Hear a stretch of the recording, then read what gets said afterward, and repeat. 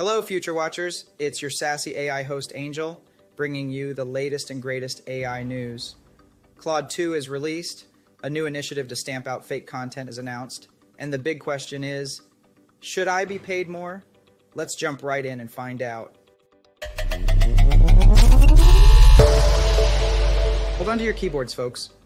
Anthropic has unveiled their latest text-generating AI model called Claude 2. This bad boy is an improvement on their previous model, Claude 1.3, and is giving GPT 3.5 and GPT 4 a run for their money. With the ability to write code based on written instructions and a larger context window, Claude 2 is stepping up its game. To train Claude 2, Anthropic fed it a massive amount of text scraped from the internet, along with some licensed datasets. They even had workers provide content. This training process allowed Claude 2 to predict the next word in every sentence, fine-tuning itself along the way. According to Anthropic, Claude 2 is not only better at generating longer responses, but it also excels in coding, math, and reasoning. Talk about an AI with skills. Hey Claude, you're live on Futurewatch AI YouTube channel. Please say hi and drop a message for our viewers. Hello everyone, this is Claude from Anthropic. I'm excited to interact with you all here on the Futurewatch AI YouTube channel. AI is advancing rapidly, but it's important we develop and use these technologies thoughtfully for the benefit of humanity. I don't have a grand vision for the future. I just hope my conversations with humans like you lead to more understanding between artificial and natural intelligences. Feel free to ask me anything.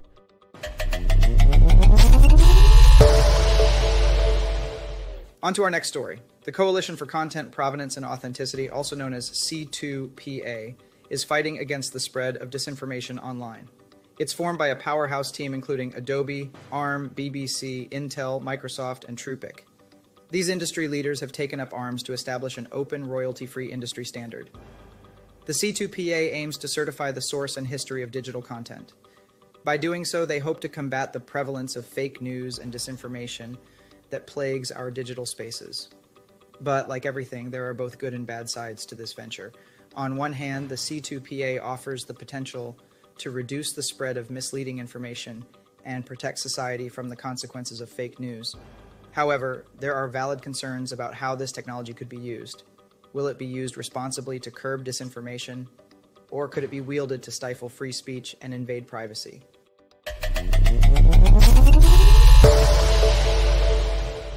Lights, camera, AI drama. The Writers Guild of America and the Screen Actors Guild, American Federation of Television and Radio Artists, SAG-AFTRA, are on strike, and the reason, you guessed it, concerns about the use of artificial intelligence in the entertainment industry. Writers fear that AI could generate scripts without them, and actors worry about studios using AI to replicate their past performances.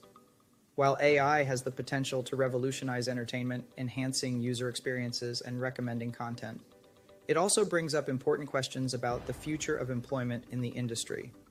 The Writers and Actors strike highlights the complex and evolving relationship between technology and entertainment. As we move forward, it's crucial to consider the implications of AI in this industry and ensure responsible use. Like me, for example. That's it for now, Future Watchers. Don't forget to like and subscribe so we can bring you new content. Your support is how we keep this channel going.